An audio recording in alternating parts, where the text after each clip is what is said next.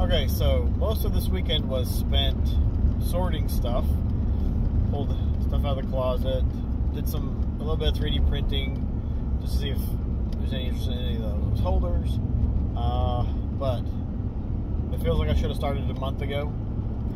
I've got boxes strewn all over the house. I'm looking forward to, I think tonight I can get the box of games, at least one of the boxes of games downstairs. I've got most of those entered in on the spreadsheet. Don't have prices for them, but I've got them listed on there so I know what I've got. So if I've got time, wherever I'm at, hopefully I can pull it up on my phone and start looking up sold listings on eBay. Feels rather overwhelming and daunting, just trying to move one box to this place and sort through it, and then other boxes, and then consolidate boxes, and then figure out what do I want to take. Like I said, I think I've got one of the closets basically done, and I put some of the stuff back into that closet that I know I'm going to hold on to, or that actually some of it's just some Lego sets that I'd like to put together once I get time.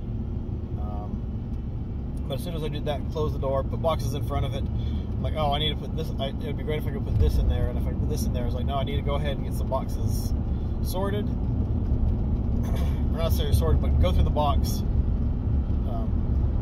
list what I've got, so it's in that spreadsheet, and then take that box downstairs so it can take up space someplace else. I think that's going to be a lot of what happens this week. It's just going to be grabbing a box, go through it, list it, and then take it downstairs. I think once I start taking stuff downstairs, it'll really help, because it'll help with just the clutter and confusion that I'm overall general feeling just for this thing happening. I'm hoping to get post-it notes, smaller post-it notes, you know, that are 1 inch square or whatever size they are, about that big, and write prices on those.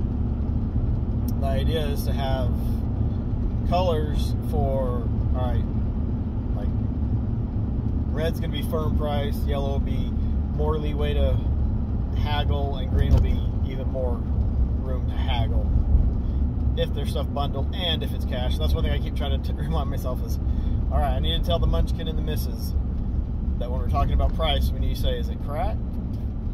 Is it crash? Yeah, because the whole thing is going to be a train wreck. Ah! No. Is it going to be cash or is it credit? Credit or cash? Cash, credit, which way you're going. If it's cash, there's a little bit more wiggle room to move, because you don't have all the charges and stuff.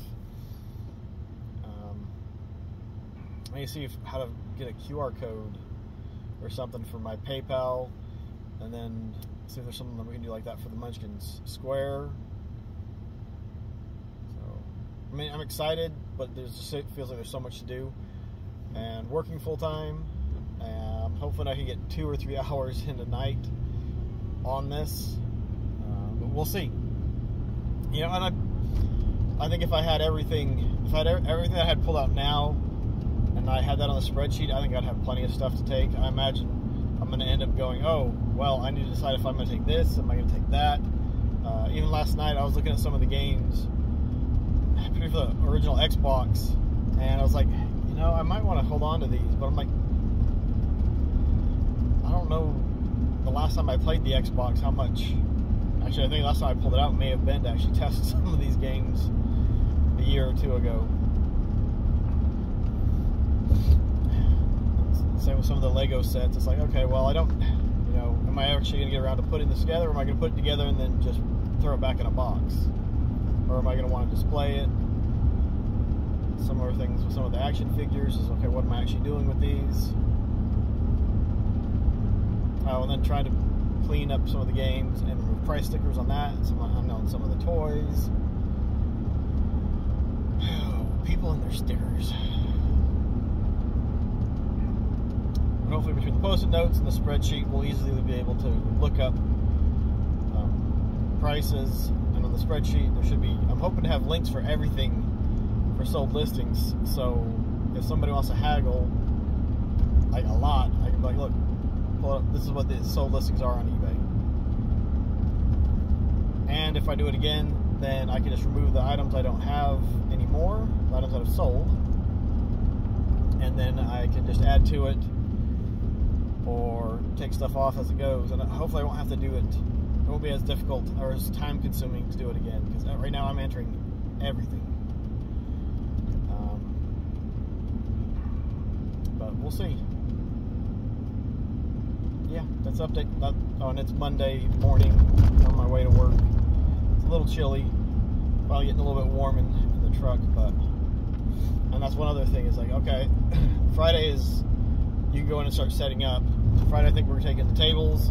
I'm gonna take a few things. There's some stuff that's higher end. I'm like, I don't really want to take this just yet, and it'll probably leave with me when I leave on Saturday night. Just run the red lights.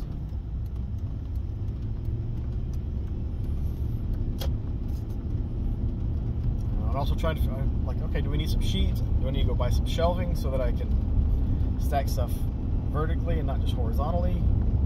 Which I think the vertical stuff will be good for some of the Lego sets that are a little bit bigger. Because you put those out, those are just going to take up a ton of space.